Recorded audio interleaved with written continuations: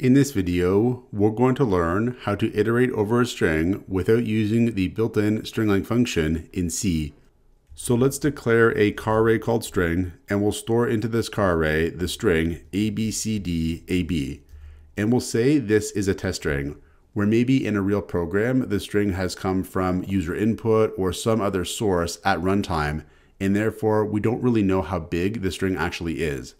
Now, one way to iterate over the characters of the string, in other words, loop through the characters of the string, is using the built-in string length function. What we could do is include the string.h library where the function is defined. Then down here, we could call the built-in string length function with strlen, and we could pass it our string as an argument. And this function is going to return the number of characters in our string, not including the special null terminator character at the end of the string. We could store that length into a variable called length with int length is equal to the return value of calling the function. Now each of the characters in this string is stored at an index. So for example, uppercase A is at the index 0, B is at the index 1, and so on for the rest of the characters in this string. Now at the index 6, what we actually have is the special null terminator character that ends the string, represented with \0. So we could iterate over each character in the string by using a for loop with the counter variable I that's initially set to 0. So in the first loop iteration, we could use I to access the first character in the string.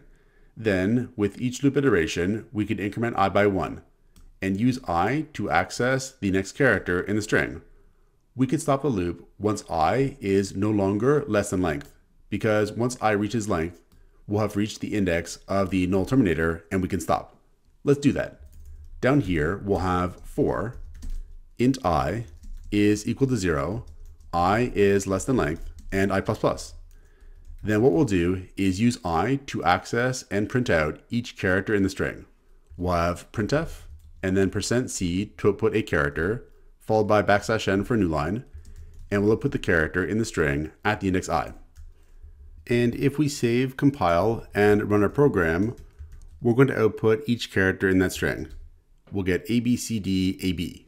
And again, what's happening is our counter variable I is going through each index of the string with each loop iteration until it reaches the index of length, and then we stop. And we stop at this index because here we have the special null terminator character that signifies the end of the string. What we could do is, for a loop condition, instead of checking if I is less than length, we could check to see if the character at the index I doesn't equal the null terminator, and so long as it doesn't, we could continue. Then, once the character at the index I does equal the null terminator, we could then stop the loop. Down here, we'll have string at the index I doesn't equal the null terminator character as our loop condition.